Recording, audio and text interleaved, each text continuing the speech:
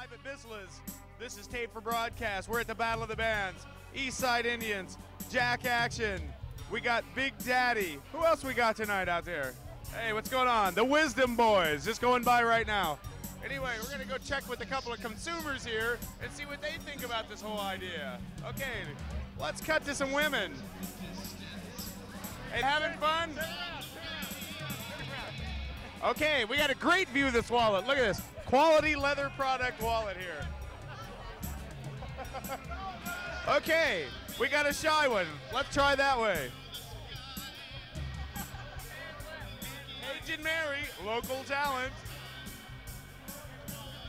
My most favored redhead person in the whole fucking world out here. Scratch, beats, all over. Okay, we got my favorite person in the whole wide world. Of course, another redhead, right? This is Lauren Marks from KRZR. What can you say about the Battle of the Bands?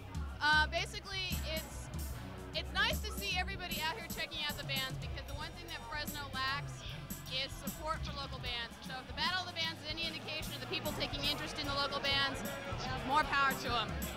There you heard it from Lauren Marks.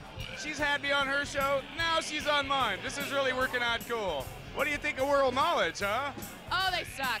There it is. You heard it live from the biggest voice in the radio. We suck. Okay, we're heading yonder. Cool. I can't believe I said your bands Remember, suck. Thank you. Future Rock, Tape for Broadcast whenever you interview. Okay.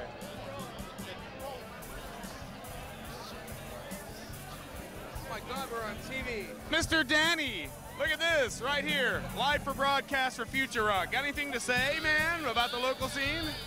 It sucks. It sucks. Hey, that's the word of Fresno. If you don't understand what it sucks means, just listen to Danny. There's only one band I like. They're called World Knowledge or something like that. Hey, these guys are cool. He's not lying. This man is intelligent. There's this other Led Zeppelin project going on in town, though. What do we call this? Houses of the Holy at the moment. Houses of the Holy. The song remains the same. Okay, we're going to cut over to some other celebrity-type folks we have here in our local scene. Mr. F-Zone, Hey, what can you say, man? Hi, Tiffany. How's it going? Hi, Tiffany. Alrighty then. Just wanted to say hi, and we're having a great time tonight out here at the Battle of the Bands. Got some great talent tonight. Absolutely. Speaking of great talent, live for broadcast. We're going to keep going this way. We got to talk to a couple of beautiful women. The hair. We're out of here. Mrs. F-Zone, what do you think? As long as we're speaking in F-Zone terms, what can you say about the local scene? It's definitely getting better, but we need more clubs. More plugs, more plugs, more plugs. More clubs. More clubs. Nightclubs, places for the bands to play. Okay, we got a new place for you. It's called Fast Track. Make sure you write about it in your paper. They're going to start having rock and roll bands.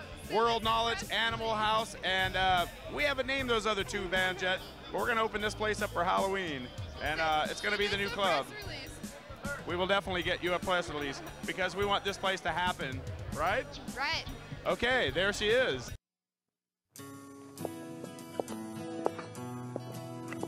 Night out on the town, $75. So, how about a blowjob?